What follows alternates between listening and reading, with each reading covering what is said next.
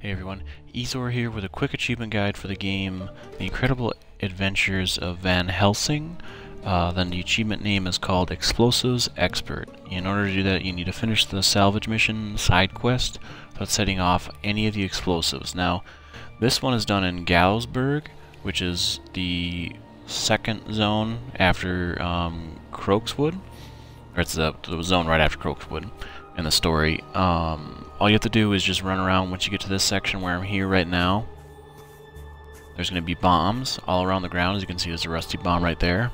You need to pay very close attention because they either have a red or a green wire. Alright, there's 10 bombs total.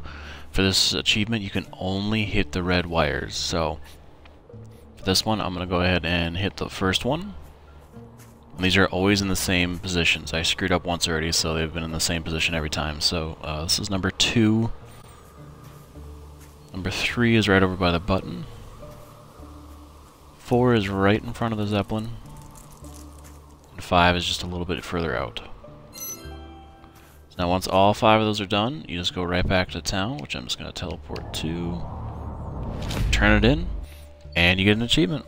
Simple as that. Like I said, make sure you only get the red wires, because if you do get the green wires, you end up completely nullifying the achievement. You just start all over, so if you're going for your hardcore playthrough, chances are you'll die once or twice.